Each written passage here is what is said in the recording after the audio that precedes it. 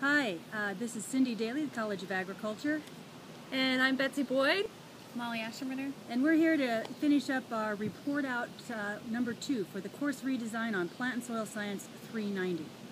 And we are still in the initial stages of our redesign. Yeah, so this is Food Forever. Food Forever. And it's a course that's designed to bring in world views on food production and agricultural production. Absolutely. We're going to be addressing issues related to sustainable food production on a global as well as a national scale. Yeah, so this report out video is to answer a few more questions along the way. And one of our first questions is, how will the rubric for online instruction, or ROI, and UDL help us to redesign our course? And what we're going to be using is, with the ROI, it provides a very nice framework for us to develop an excellent online course. A couple of examples of what we're going to be doing using that rubric is cleaning up the course.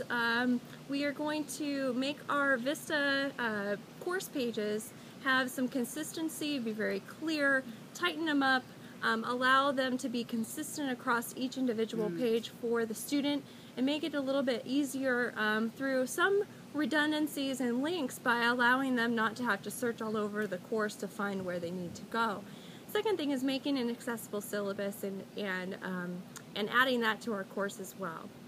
As far as the UDL goes, we will be approaching different modalities of learners by using voiceover PowerPoints, either using Camtasia or some type of Wimba.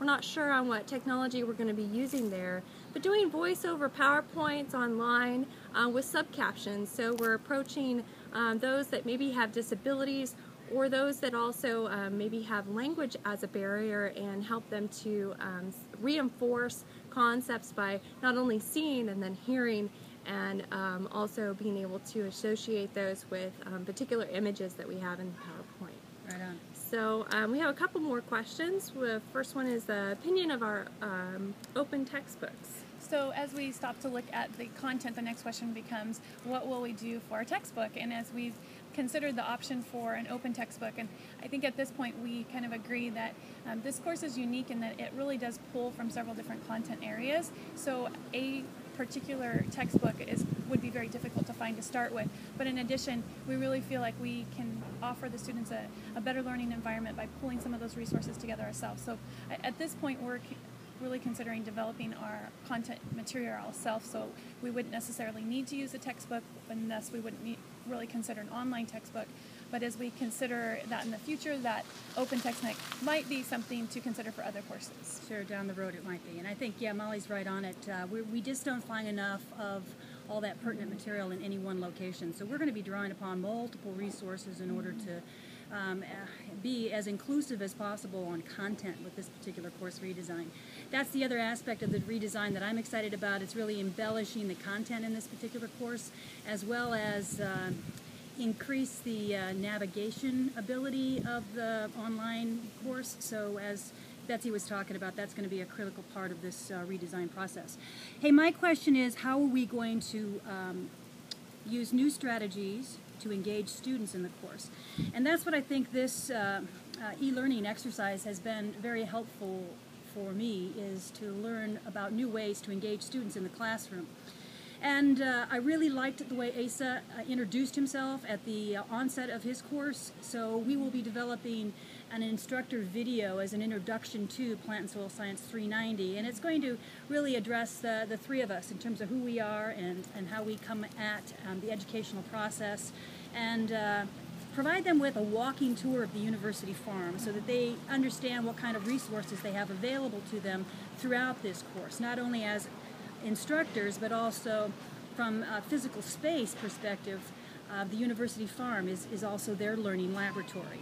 So the walking tour will help them understand what's available, and it will also tie in with the extra credit.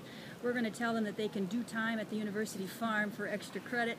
So it'll be a great way to expose kids to ag and to the kinds of things that we're already doing out at the university farm.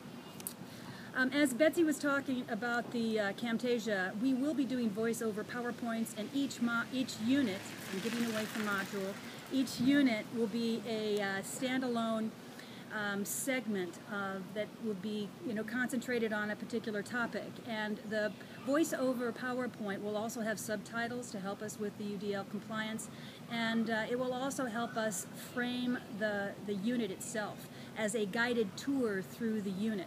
So there'll be embedded links to the reading resources, there'll be embedded links to videos, as well as course content then that the students will also be quizzed on throughout that unit. So as they progress through the PowerPoint, they'll be progressing through the unit.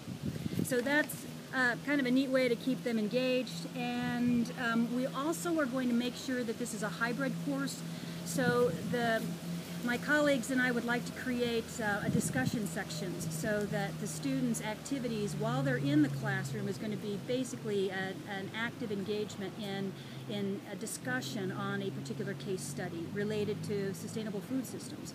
And they'll be developing their report papers over Google Docs because it is another, I think, a really neat tool that can add a lot of intuitive, it'll add a lot to the class itself in terms of engaging students in this learning process.